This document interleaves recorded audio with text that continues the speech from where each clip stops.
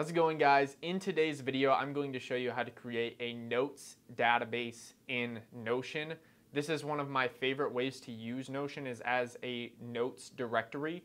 And the cool thing is I can reach all of my notes just by typing into the search bar and searching for any sort of topic that I want to. This is my notes database right here. So if I just search for something like Facebook ads, I'm immediately going to get all of my notes that are tagged with Facebook ads, or they may have Facebook ads in the contents of the note. So like, let me just click into here really quick and show you an example. If this were to say Facebook ads in here, then this would pop up using that search function. And yeah, this is basically where I put all of my notes, and there's a lot of different ways that you can write things down and keep track of them, and you can add images, as you can see here.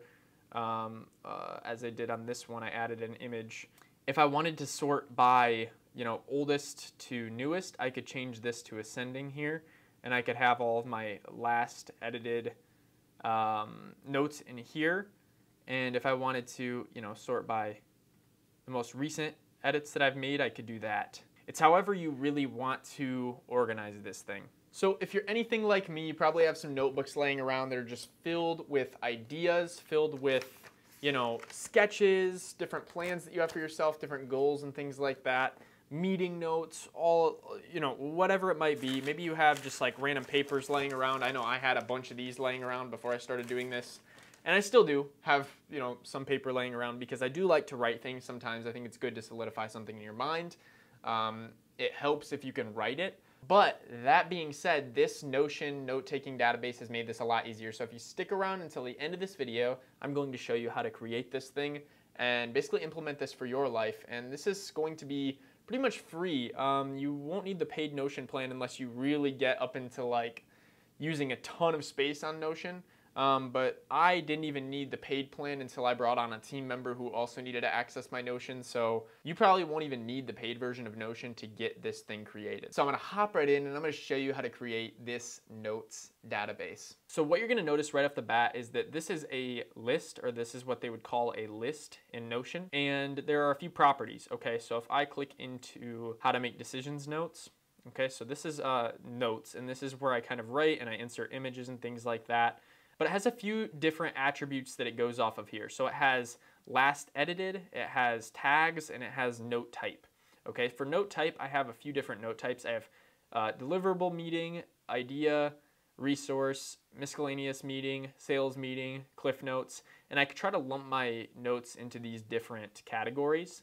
And then I like to tag them with different things. Like this one says Sam Ovens, for instance. This is one of the creators that I like to watch and one of the entrepreneurs that I look up to.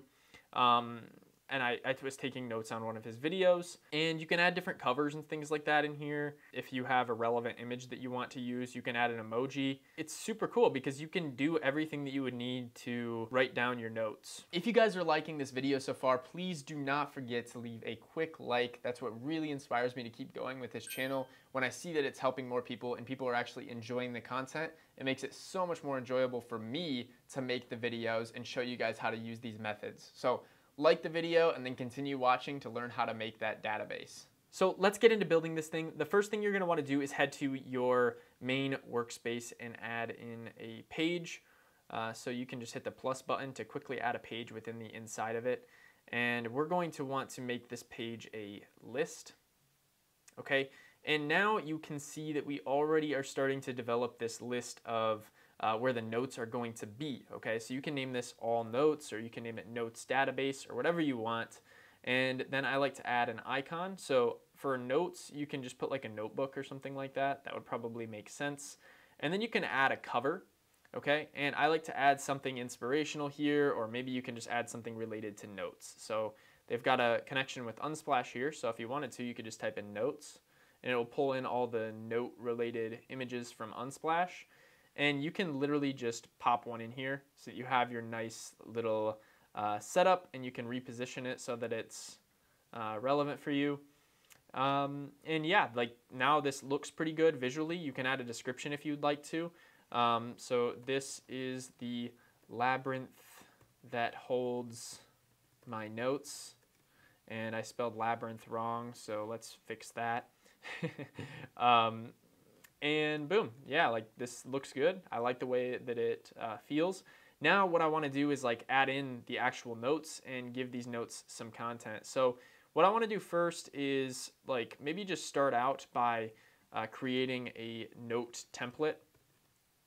Okay, so the note template is just going to allow me to add some properties that I want to add to categorize these notes. So for tags section here, we're just going to keep it as tags, and these are going to be the different sort of things that describe your notes. So let's say we're taking notes on different animals, and we wanted to tag it with like lion.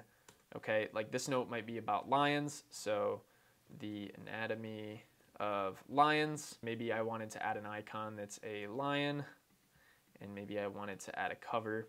And boom, now I have this note titled The Anatomy of Lions. It's tagged with lion. Maybe I also want to tag it with safari. Okay, and then maybe I want to add a note type. Okay, this is what I have on my personal note database. You could do note type and just hit select. And under note type, maybe you name it field notes if you're studying lions, or maybe you'd want to name it class notes if it's an in-class session or something like that. I don't know, whatever you want. Idea. I like to come up with random ideas, and that's what was filling up my notebooks before. So I like to filter by ideas sometimes. So if you want a single select where you can just select one at a time, you go with the normal select property type. But if you want tags like a multi-select, make sure you just select multi-select so you can add multiple in here. Next, what you can do if you have a lot of people working on these notes is you can go in here and click person, and this you can edit here and just write author and maybe add an author for this. So if I'm the author, I'm just going to make myself the author. And yeah, from there, if you want to, you can literally just go in and start doing hierarchical notes. I have a whole video on different ways to take notes in Notion that I will link up in the corner right now if you want to check that out. It's a great video just talking about different note-taking methods like mind mapping and hierarchical note-taking and Cornell note-taking, all in Notion, so check that video out if you're interested. But what you would want to do here is just do like maybe I, and then you talk about lions overall, and then you go into the details of lions. If you wanted to, you could even click this little plus button here, and you could add in all these different sort of objects here. You can add an image if you'd like to. So let's say Unsplash, I want to add another image of a lion, right? Maybe I grab this one. Maybe I want to downsize it a little bit. And then you can always drag it too so that it's part of this block on this side rather than underneath. And you can kind of move it in a little bit closer if you wanted to. That's just an example of how you can go about taking notes and creating the property types. And then once you've created your first note and you have those different property types in there, then you're good to go and you can start modifying this list. So as you can see, all we have right now in this section is the tags for what the note is about, but you can go to properties and you can add the different ones that you put in there. So if you want to, you can add them like that, and then you can reorder them based on what you want to come first. So tags are over here now, note type is there. We've got author.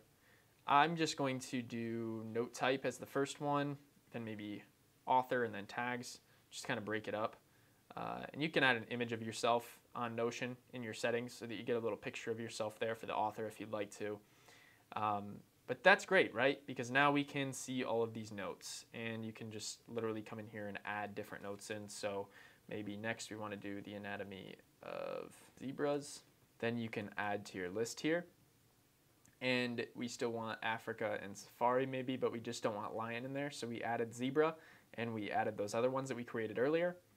And then under note type, maybe we go field notes, author, Carter, and then I can come in here and I can type in all of the field notes. So zebras are great, right? And then I could come in here and add bullet points and talk about zebras. So you just come in on a daily basis and just enter in different notes here. If you wanted to delete a note, you just click on these three dots here and then you'd hit delete. And if you wanted to sort these in any particular way, you can hit sort, and then you can hit add sort, and right there you can change what property you're sorting by. So maybe you want to organize the note types. You could literally just hit note type and you could hit ascending.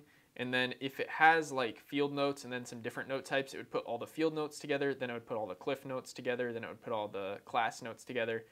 That's kind of a bad example for this one. Let's say we wanted to sort by created, ascending, and that's just basically going to show the most recent one that we worked on first, and then it'll go down from there. If you enjoyed this video, please drop a like before you leave. I really do appreciate it, and that just helps my channel out so much, so please drop a like. And subscribe if you want to see more videos like this on Notion.